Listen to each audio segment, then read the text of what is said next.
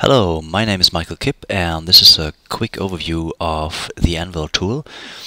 Anvil is a tool for video annotation, and when you start it, you see this main window, very small one, and it says just "Welcome to Anvil" and shows you the version number. And a good thing to do if you're not familiar with Anvil is to look at the online documentation by clicking this green question mark. The online documentation is here, and it'll give you a quick start guide, an overview of features with links. If you want to know more about track types, you just click here and it'll give you some information on track types.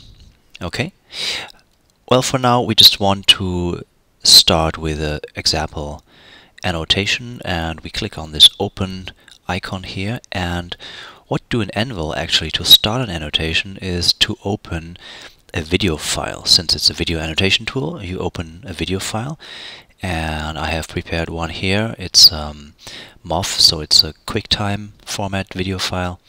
I open it, and now what happens is Anvil is prepared to let you annotate a video file, but for that to happen you have to specify first of all your name, right? So I'm Michael Kipp, and your annotation scheme or coding scheme, and I want to choose one from the distribution of Anvil. So if you install Anvil, you will see a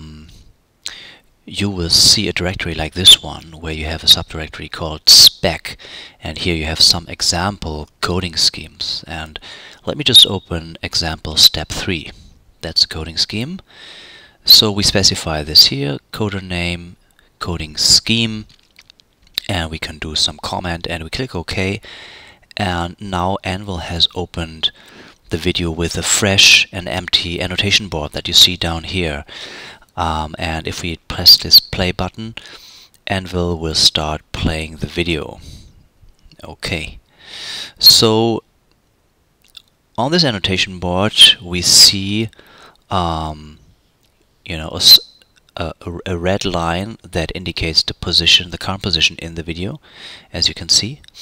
And you also have a green line that you can actually place where the red line is located by right-clicking and saying Start. Okay, and now you have a green line. And actually the green line is supposed to mark the beginning of a new element that you want to add. And you can actually also use the key 1 on a Mac or F1 on a Windows PC to place the green line where the red line is located. So I press 1 here, press 1. And the idea is that, well, if you look at the video and you want to, let's say you want to, you see the mouth opening here, you want to annotate that, you just start here maybe, and you place the green line here, and you look for the mouth opening, and it closes again. So let's say this is the element. You want to annotate this stretch of video, right, where the pink part is indicated, and now you can right-click and select Create or Create Edit to create a new element. If you say Create, Anvil will just place a new element here without asking you further questions. If you select Create Edit, Anvil will not only create the element but also ask you for the content. So let's say, let's call this just mouth, and you can enter a freeform comment here as well. You can also playback the element that is currently being annotated. And then if you're satisfied with the content, you click OK.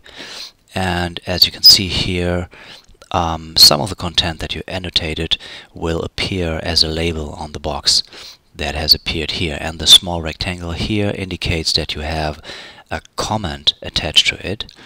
You can also see it here in this upper right window. Here you see the contents of this element, and here you see the comment, and since this is non-empty, you see this small square here as a flag.